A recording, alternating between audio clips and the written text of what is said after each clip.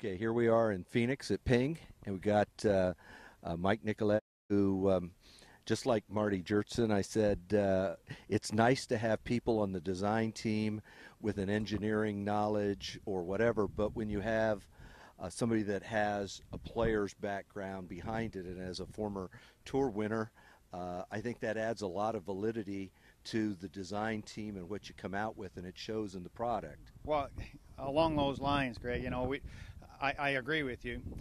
It's nice that no matter what industry you're in, is that the designers, the ones that are thinking up the conceptual ideas, really know how to utilize the product, and so they can tell if it's good or bad pretty much right out of the box. And that's been a real benefit here at Ping. We've got Marty. We have a lot of very good players here at Ping, and obviously with all the knowledge that's been handed down over the years from Karsten and now to John, and John's tutoring the engineers here on different designs, benefits, and why things react the way they do. We're all learning as we go, and we're getting better.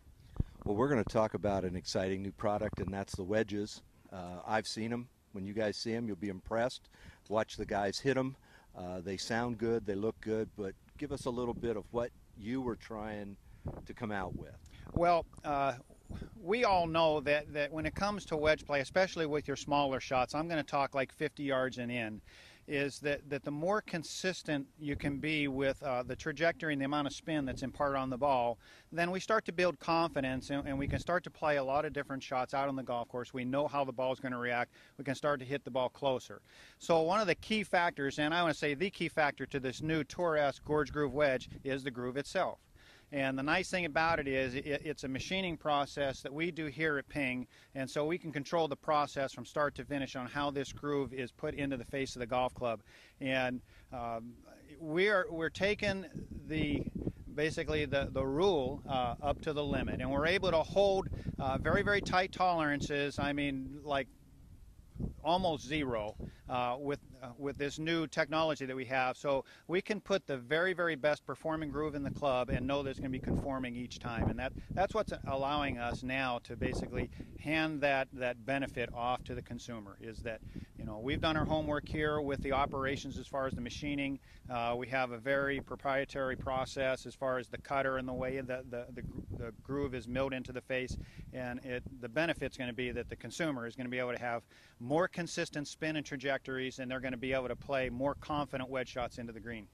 And a number of variety of different wedge lofts and bounce reactions to the club. Well, we've added a couple of different ideas as far as the bounce is concerned. We had in the past put bounce numbers on the golf club, and that gives us a good indication of how the golf club is going to perform as it goes through the turf, and it allows us to kind of fit, for a particular swing style. Typically a steeper swinger is going to want a little bit more bounce on his club.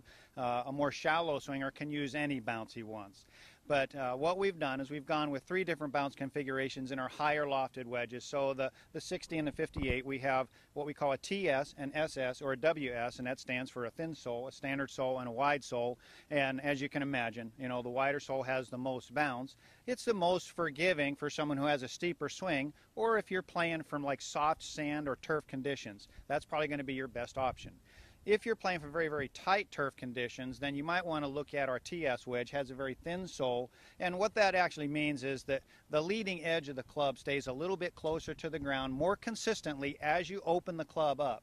So it's going to allow you to go ahead and play open face shots with the lead edge not getting too high and make it easy to get onto the golf ball. So we feel that we have some real benefits now with this new line. It gives some more options in the fitting process, and I'm sure if you go out to your local fitter, he's going to be able to help you find a wedge that's right for your game, and you're going to be better.